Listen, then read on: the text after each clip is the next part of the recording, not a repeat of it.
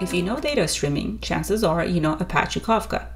This open source project is used by over 80% of the Fortune 100 and by thousands of other organizations, both large and small, for real-time data streaming.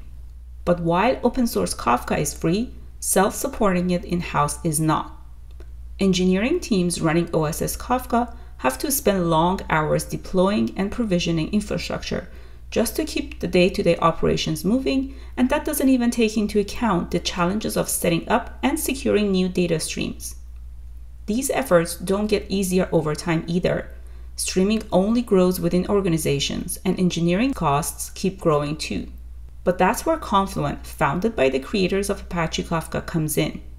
Confluent Cloud solves the challenges that developers, architects, and operators face with Kafka by making it cloud native, complete, and everywhere. But I won't just tell you about it. Let me show you how each of these advantages of Confluent Cloud play out for your business. Let's start with cloud native. Confluent spent more than 5 million hours developing Quora, a cloud native engine for Apache Kafka that makes it easier to run.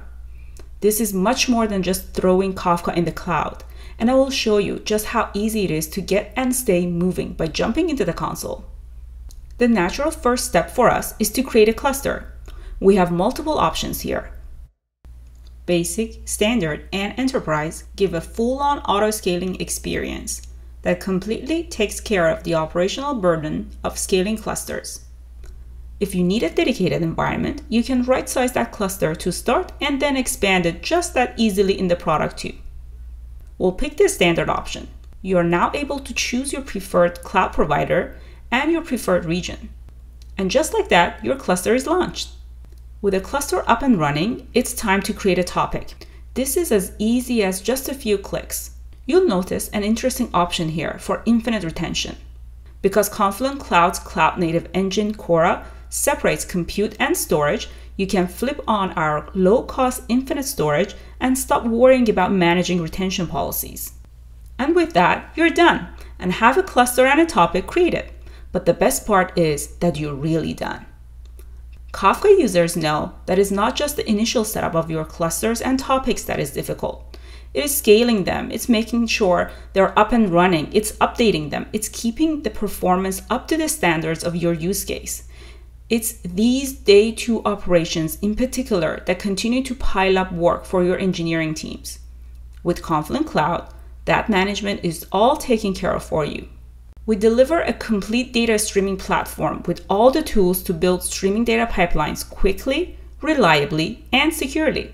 How do we do that? Let's take a look at all the clients Confluent Cloud supports.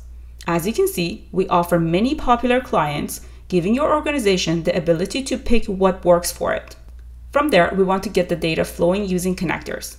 Designing, building, and testing connectors on your own can take 3 to 6 months of engineering time. But with Confluent Cloud, it's easy as choosing from over 70 fully managed pre-built connectors. However, if you do need a custom connector, Confluent Cloud can manage those for you as well. Here, we'll use a SQL Server CDC source connector. You can do that through UI, but you can use the CLI for that too, which you can see me do here. With the connector in the running state, you can see everything you need to know from its throughput to credentials to config and more. To start processing data, you'll create a ksqlDB cluster, which is Confluent's fully managed stream processor, so you can process your streams. We can see ksqlDB clusters up and running, and as we think about working with or blending our data with other streams, we need to be able to better understand those streams. To the right, you can see the tables and streams that are available in our organization. It looks like we have a few clickstream names, so it might be hard to know which one to use. But with stream governance from Confluent Cloud, it's easy. Let's use our stream catalog feature to examine the streams from which we can see all the clickstream topics, and through Confluent Cloud's metadata tagging, we can move past the dev and staging topics and quickly select the production one to consume from. If we examine this topic, we can see relevant information such as the team that owns it, their contact information, and more. Another feature of governance from Confluent Cloud that isn't available in open source is our stream lineage feature, which lets you see the entire pipeline from start to finish, including any transformations. Here we can see the query we wrote in ksqldb to create the orders enriched stream. Next, we can click on the orders enriched topic and inspect the schema and review individual messages. When you can easily connect and transform data, it's easy to quickly deploy new use cases too.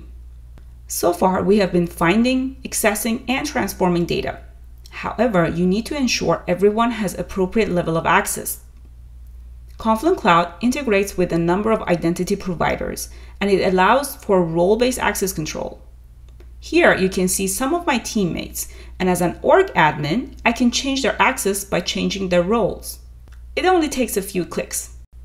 Building on access controls, Confluent Cloud offers enterprise-grade security capabilities to encrypt and secure access to sensitive topics with BYOK and role-based access control, enable traceability of user actions via audit logs, along with private networking options across all three cloud providers. We showed you how you can choose any cloud, and we also have an on-prem offering. Furthermore, we can help you connect data between these disparate environments with cluster linking. Let's see how cluster linking works in action.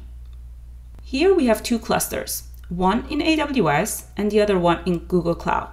To link these clusters together, all we have to do is click on Cluster Link. Now we simply select the source cluster, then we select the destination cluster, we review the configurations and launch the link. Now we can select which topics we want to mirror in that cluster. And we're good to go and the data is flowing. This is helpful for use cases as varied as bridging to the cloud, to disaster recovery, to geo-replication and more.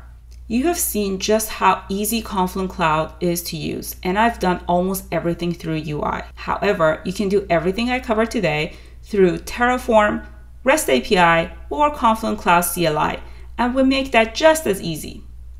Here, I have a Terraform plan that would set up a cluster, schema registry, and ksqldb. All I have to do is initiate Terraform, build a plan, and then apply it, and everything is set up for me in my Confluent Cloud environment. Thanks for joining me today for this demo of how Confluent moves beyond the capabilities of open source Apache Kafka by making it cloud native, complete, and available everywhere. But the fun doesn't stop here. Head over to confluent.io to get started. We offer a free trial period with no credit card required, so you can experience Confluent Cloud for yourself. We have an awesome in-product tutorial and an interactive demo to help you get started.